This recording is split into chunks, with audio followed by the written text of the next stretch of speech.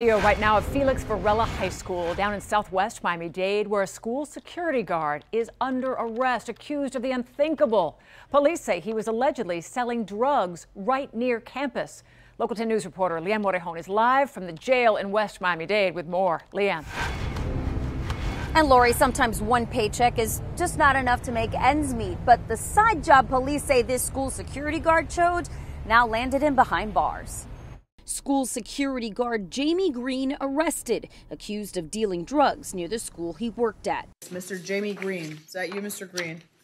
All right, good afternoon, sir. The 43-year-old appearing before a judge today in a Miami courtroom through a closed circuit feed. You're being charged with trafficking in cocaine, possession with intent of cocaine, possession of cocaine, 29.4 grams, and possession of cocaine within 1,000 feet of a school convenience store. Green worked for the Miami-Dade County school system for 16 years, assigned as a security guard for Felix Varela High School in the Hammocks area of southwest Miami-Dade. Miami-Dade police say he was dealing drugs at a gas station near the school during school hours.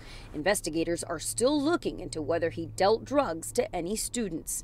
Police arrested Green last night and had warrants to search his car and bedroom, where they say they found cocaine, marijuana, a scale, clear baggies, and $660 in cash. And obviously you don't know where the money is coming from, right? A spokesperson for the Miami-Dade County School District said, quote, actions by employees who demonstrate a lack of good moral character will be handled swiftly. As such, the district is moving to immediately terminate his employment.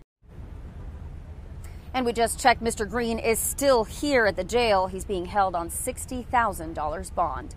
Live tonight in West Miami-Dade, Leanne Morejon, Local 10 News.